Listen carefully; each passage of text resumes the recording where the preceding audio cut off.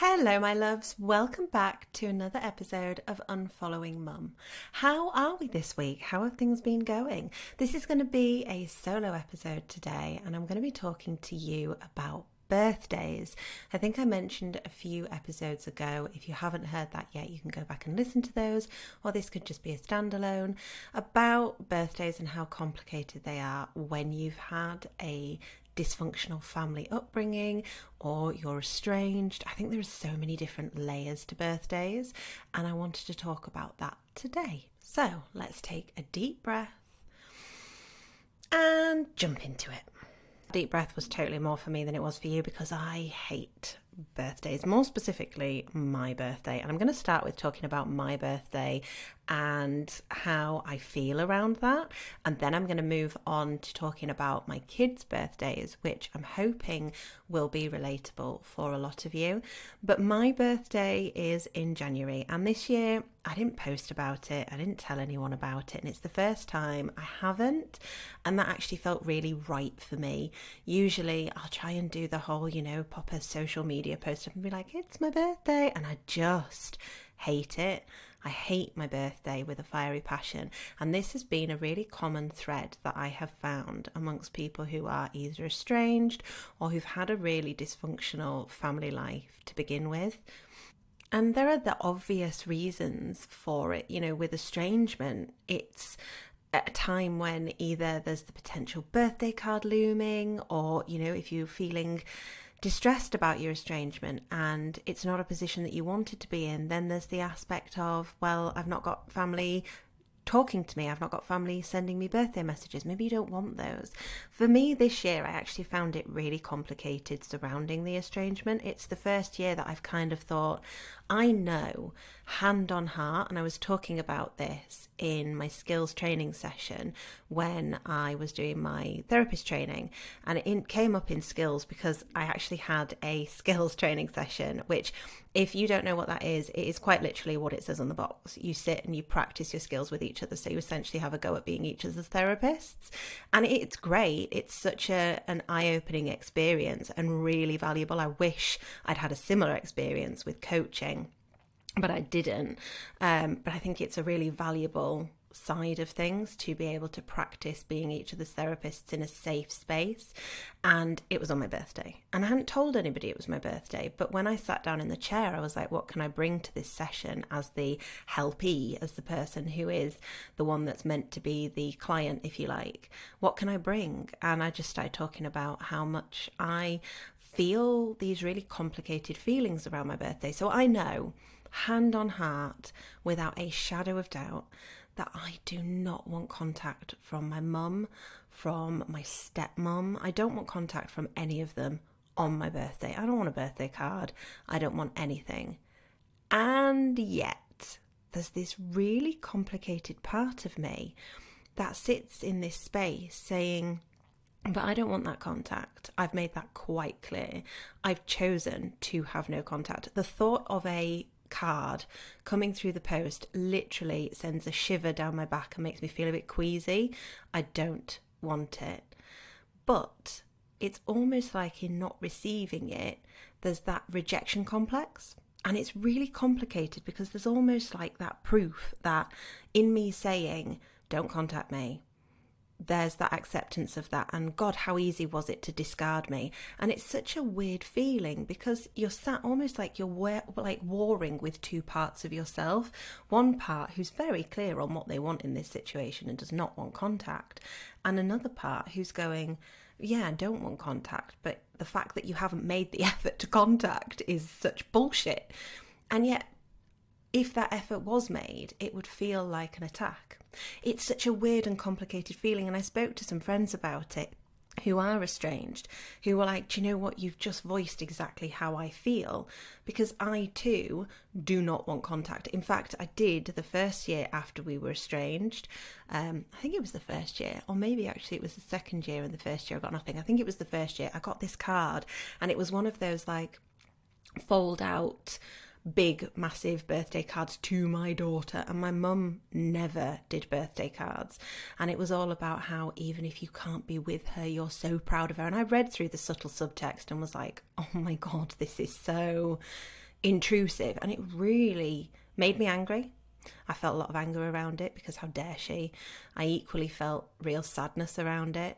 It was an attempt at guilting me. It felt like an attack, and I don't want that.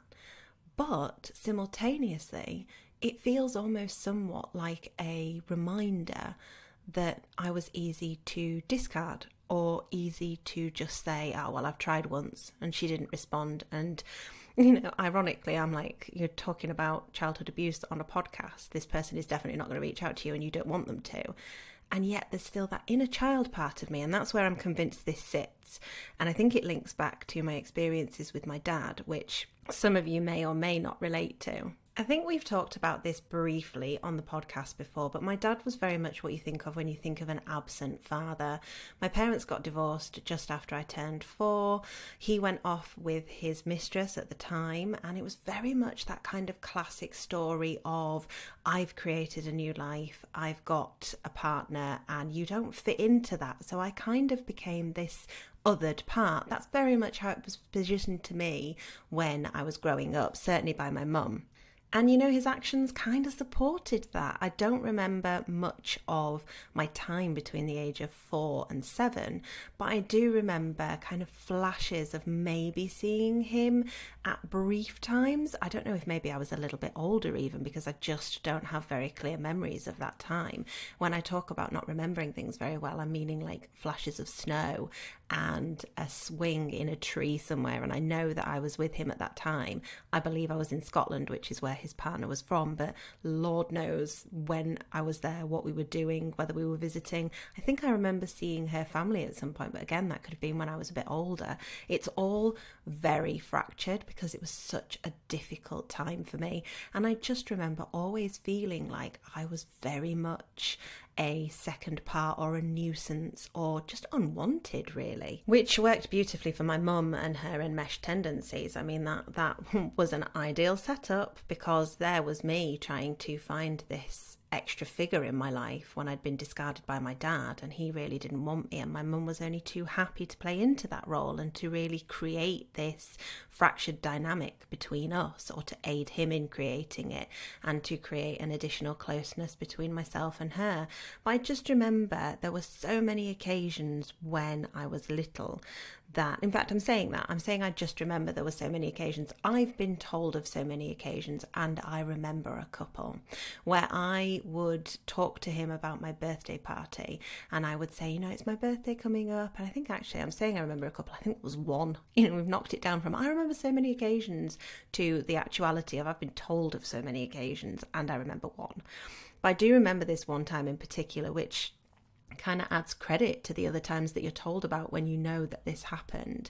And I was so excited to have this birthday party. It was in like a little school disco area, and my mum had hired it out, and I was really excited. And I remember weeks and weeks in advance giving my dad the details, my mum giving my dad the details, and him saying, yeah, I'm going to be there. And I remember my mum at the time saying, don't be too overexcited about daddy coming, because, he might get a bit busy with work.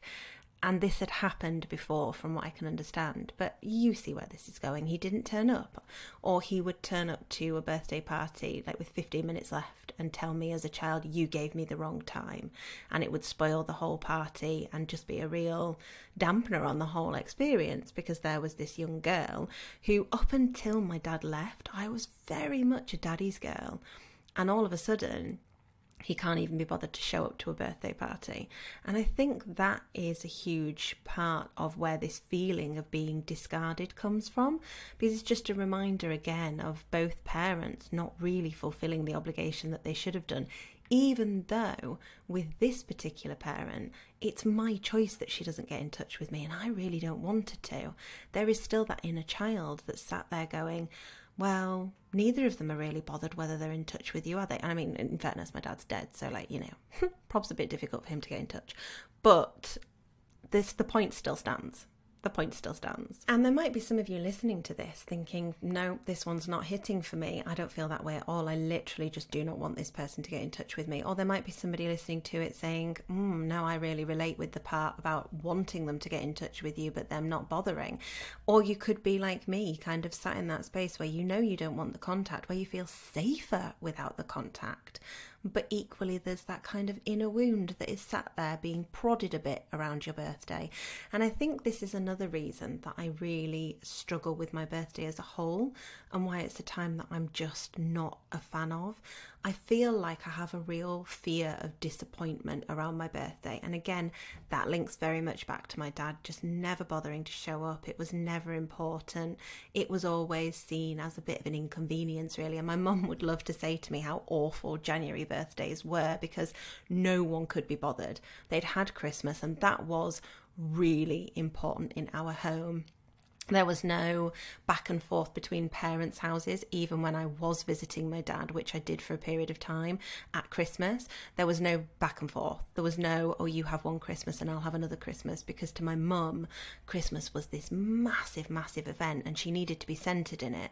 So she would always say, she will be with me at Christmas, and that is not a discussion. I was never asked where I wanted to go, but it was always very much, she will be with me. We will celebrate a big fancy Christmas together. And then when it came to my birthday, which is the 9th of January, afterwards it would be, oh, it's so difficult when you've got a January birthday because everybody's just had Christmas and they love it. And I even find myself saying this now, and Edith's birthday is also in January. And I even find myself saying, oh, you know, January birthdays are difficult because everybody's been really busy over Christmas. And maybe that's something on reflection that I need to challenge within myself, because I don't want her to grow up with that message that it's just not important or it's an inconvenience, because that was so my birthday.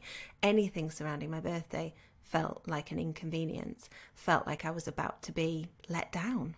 But as so many of you, I am sure, will relate to, there was this feeling of guilt, having that fear of being let down, of having that feeling that regardless of how much effort one person had gone to, my mum, I didn't feel like I was whole because my dad hadn't gone to any effort and because my dad had just not bothered to turn up. And there was this real feeling of guilt, especially when I was younger. And take the birthday party, for example, that I do remember. I remember being so upset about that and them having an argument. I think there was a little upstairs part and I'd gone upstairs and was just sat there. And I remember my mum being really agitated and like, all of your friends are here. I've put all of this on for you.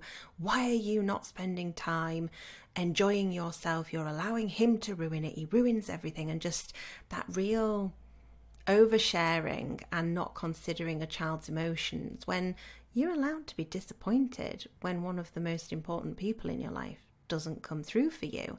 I think this was my 9th birthday. You know, that to me is a time. Edith's just turned 9. Oh God, I'm having all the realizations on this podcast episode. Edith's just turned 9, so that could explain why I found this birthday in particular quite difficult, and we'll come to that in a minute. But I think I should have been, at that point, allowed to express those emotions, and there should have been an adult there to hold that space for me and say, yes, this is so disappointing that Dad's chosen not to turn up, or he's ended up turning up with like 5 minutes to go. And I think, if I'm not mistaken, he'd gone to visit friends in the town. Like, it was that unimportant to him that he'd just made a quick detour trip to go and see his rugby pals, and then turned up to my birthday party nearly 2 hours late, and it was only a 2-hour party. It was just such a fucked up situation, and that really summarised my relationship with my dad, just not showing up, just not being bothered, just being dismissive of me. And the disappointment around that then felt like a betrayal of my mum. The disappointment around that then felt like I was further letting her down by not appreciating all of her hard work. And when I think about my own kids now, yes, I want them to be grateful that I've perhaps spent money and time and energy on making them a nice birthday party. But I don't need them to bow down to me over that. I don't need them to express it at the detriment of other things. You know, if they're having a birthday party and they fall over and bang their knee, I'm not going to get cross with them because they're not enjoying themselves enough for my liking, or to give me that feeling of importance and satisfaction that I've made this birthday party. But that was my upbringing, and it goes back to that debt mindset versus gratitude that we talk about so often on the podcast, where my mum really felt like she was owed because she was the parent who'd had to step forward and do things, and that can't have been easy. I'm not diminishing that at all. It can't have been easy for her to have gone from having a relatively wealthy husband who took care of the finances and who basically allowed her to be a part-time worker and and, you know, organise lunches and organise dinners and do all sorts of nice things, and to have that freedom and that financial freedom, to then going back to having to work full time whilst managing the expectations of a child, whilst having to manage everything financially because he wasn't offering the help that she needed. That must have been really difficult. But two truths can coexist. Yes, that was really difficult, but that wasn't my responsibility as a little girl who was sat upstairs with her roller skates on at a disco party, just really fucking sad that her dad hadn't turned up when he'd promised to. And there were so many situations when I dig into it, because I do try not to think too much about those situations, but when I dig into it, there are so many situations that I do remember that were very similar to that, and more that I have been told about, especially from my mum, who would almost delight in telling me about the ways in which my dad failed at being a dad. So yeah, there's a lot of feelings that come up for me around birthdays, and I do find it a really difficult time period to feel like I'm going to celebrate myself as well. I think there's, like I said, there's that guilt there, there's that fear of abandonment or fear of disappointment, and then there's also that feeling, I guess, of not wanting to celebrate yourself, especially if you had a toxic parent, because that detracts from that parent. And I have spoken to so many people, be they clients who sit across me and who I talk to about their toxic experience with parents, or be that people within the Unfollowing Mum community who say that their birthdays were almost like a personal affront to their toxic parent, because how dare the attention be on you? And that was an experience that I didn't necessarily have, but that I've had reflected to me so many times. For me, it felt more like my mum had to be involved in the experience, almost like a sharing of the attention. So she wasn't necessarily trying to take the attention away from me, but there would be a sharing of attention. And as I got older, I remember I hated school, and I've talked before about having like 20% attendance in my last couple of years. I remember very much it being my birthday and just sort of saying, I don't want to go into school today. And mum saying, well, I can't take a day off work. And me saying, it's okay, I'll stay at home. And it was just, all right, okay, you stay at home and do nothing, then that's fine. And I did.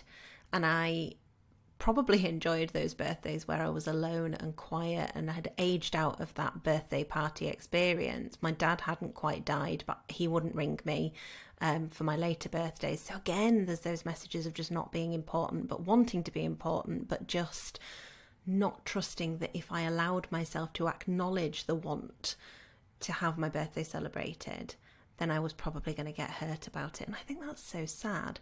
And it has carried with me into my adulthood, where I still have that kind of, oh, I don't really want to bother with it.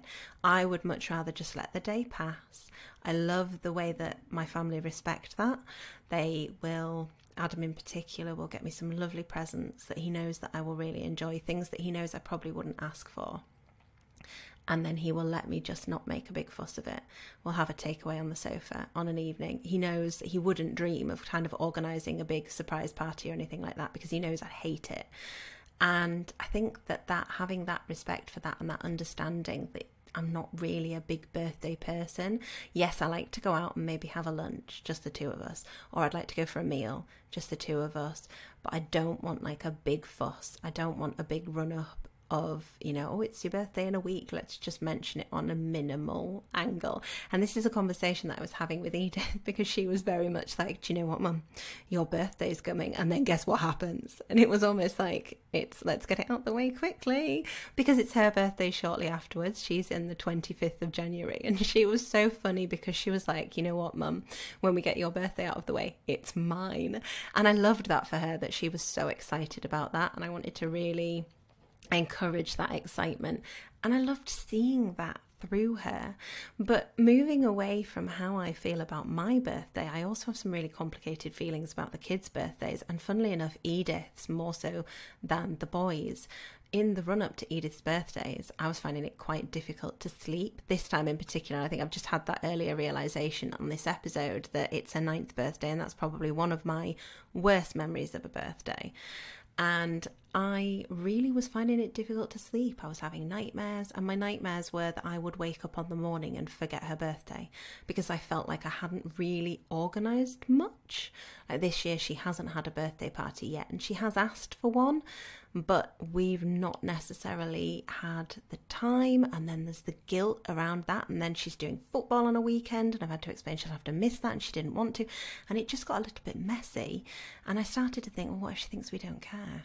What if she thinks it's not important? And all these very normal parenting feelings coming up, but really amplified by my own feeling of never being cared about surrounding my birthday. But yeah, during the weeks running up to Edith's birthday, I found myself having nightmares, which nightmares tend to be my kind of go-to when I'm stressed. It's like my brain goes, you've got shit to process. We're going to try and do it while you sleep. Oh dear Lord, that's not fun shit to process. So now it's going to be a nightmare. We're just going to chuck that in there because I'm sure you can function better if you're not sleeping. I'm sure it'll help the stress. It's a really counterproductive way of my noggin trying to do things, but that's what it does. And these nightmares were all, like I say, surrounding not knowing whether or not I would forget her birthday. What if we woke up on the morning and I'd forgotten to wrap the presents? What if we woke up on the morning and I didn't say happy birthday to her and she was so distraught or really hurt? What if it was an awful experience? And I think that's really telling that that's kind of where my brain went to, because there was no way that I was going to do that. There was no way this kid was going to let me do that either. You know, I mean, like, Edith was all up about her birthday just before Christmas. She was like, when we get this out the way, it's time for my birthday. And I loved that. And I loved that, you know, in the week before, she was so excited and she kept saying to me, how many days to my birthday? That's how it should be. And I loved that for her. But I think my little inner child felt quite sad for me that was taken from me. And that's okay. We can process the two things and still be wonderfully present for our children and find healing in watching them have these really positive experiences that we perhaps didn't have. Whether it's a birthday, whether it's an experience that is triggering for you, it could be going to a zoo, it could be anything. Watching your children's joy can be so healing, whilst also creating certain feelings of sadness in your own inner child. And that's so okay. That doesn't make you a bad parent for finding that difficult and for sitting with that and going, that's really sad that I didn't get that opportunity and that my parents let me down. For me, what I find myself doing around the kids' birthdays is either stepping into them and trying to overdo it and overcompensate and be like, let's have a birthday party, let's do this, let's do that. Or I almost pull back a little bit, and I think that's what I've done this time with Edith's birthday, because I've still not organised her a birthday party, and I do think there's an element of having pulled back a little bit there, coupled with the complications of she's doing football now, how are we going to fit this in? Every week that I suggest there's something going on, or someone else has booked it for a birthday party and that's what's going to happen. And I'd spoken to her about it. She was like, yeah, I'd quite like a birthday party. I'd like a sleepover. Sleepovers are a big old red flag for me, and I'm not really a big fan of them. I was far too enmeshed with my mum to ever go for a sleepover at anyone's house. I would just cry and cry to go home. And there were a few times when we tried to get me to go for a sleepover. And now I think back on it, I'm like, why would we even try it when I was saying, I don't want to do this. I don't think that I will be comfortable doing this. Why are we even trying to send me to a stranger's house to make me sleep over, to build my confidence? I can tell you, as someone who is a qualified empowerment coach who works with people to build confidence every single day, that ain't it. Like, yes, you have to step out of your comfort zone in order to build confidence. But when you are a child, that isn't stepping out of your comfort zone. That is like launching you outside of your comfort zone into a different time zone and then trying to bring you back again. That's just not helpful. And I remember occasions where I would be encouraged to go for sleepovers, one in particular where I'd woken up in the middle of the night really frightened. I think I was frightened that I'd wet the bed, or I was frightened that I would be left and I wouldn't be able to find my way home, and lots of different feelings that would come up for little Harriet.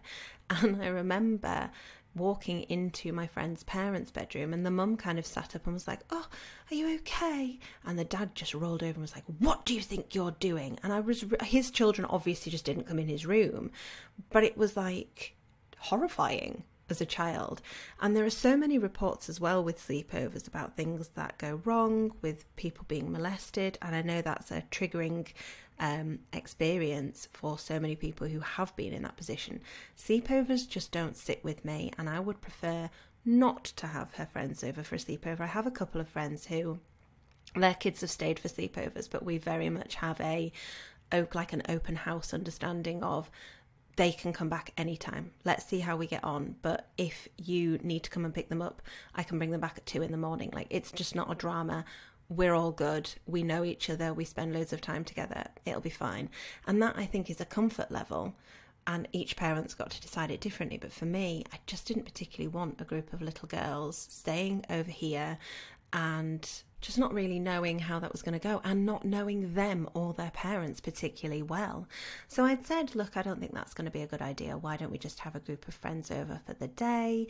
They can come over. We have a hot tub. They can get in the hot tub. You know, we can have a hot tub party. We can do different things. Loads of fun, exciting things to be doing at home. And that was what we'd planned. And then a few days beforehand, she changed her mind and was like, I want to go to the local agility park. And I was like, shit. Brilliant. That is going to cost an absolute fortune. And I'm not sure that that is going to work for us at this moment in time. So we sat down and had a talk about it. But there was that guilt around, I've got it in my mind that I'm doing this, and now she's asking for this, and I'm not providing that now. What if that means that her birthday is going to be a bad memory for her? And it's such a silly thing to feel, and yet so very real for you as a parent to feel like, what if they hate this? What if they have this really bad experience, or they think I didn't do enough for them? And this will probably be one of the first years she's not had a birthday party apart from COVID, because they often do. And I kind of thought we'd grown out of this phase now, because like a lot of parents, I'm really not a big fan of birthday parties. They're expensive, they're a faff, it's all lots of awkward small talk, and of course it surrounds birthdays, but you do it because you want your kids to have the best time possible. So when she suggested this, that's probably why she's not ended up having the party that she wanted yet. And it might be that I organise later on in the year, when we aren't quite as busy, for something to happen so that she knows that that's important. But I feel like I really overanalyse all of the things surrounding birthdays. And the pressure of not passing that on to your kids is absolutely huge, because I want them to feel so joyful and I want them to have the best experiences. But it can be really triggering for me, and that's quite difficult to make your peace with. So, how do you feel about birthdays? Did you relate to any of this? Do you feel that birthdays are a complicated time for you, or have you found something that works for allowing you to step back into enjoying your birthday if you used to have negative experiences growing up? Is it something that you have managed to reclaim? You can send me an email at harriet@tobyandrue.com, or you can get in touch with me via @tobyandrue on Instagram or TikTok, or @unfollowingmum on TikTok and Instagram as well. And you let me know how you feel about birthdays and how this sat with you. Are birthdays something that you find complicated if you had experiences? What were your experiences surrounding birthdays? A slightly shorter one from me this week, and next week I want to talk to you about endings. It's something that I did in one of my therapy training sessions. We discussed our relationship with endings, and my God, was it a difficult session. Everybody had said how difficult they found that session and how conflicting their emotions were. So my relationships with endings are not good, as I'm sure you can imagine. And I think that in particular was a session that really sat forward for me, and there were a few other people on the course who are estranged from their parents as well. See, this is the thing, as I keep telling you, so many of us think that we're so alone in this, and yet it is such a common experience for people to either have family dysfunction where they have low contact relationships, or to be completely estranged. So common that out of a group of 9, there are 4 of us. 4 of us. Almost half. I mean, you know, unless you like split a person. There were 10 of us originally, but almost half of us are estranged. or have a low contact situation with our family because it's dysfunctional, and in particular our parents are difficult. And I think that speaks volumes. But endings was the one thing that all four of us agreed really struck with us, and our endings of relationships. And I think that's something that is worth talking about. Thank you so much for listening, guys, and I will speak to you again next week. Bye.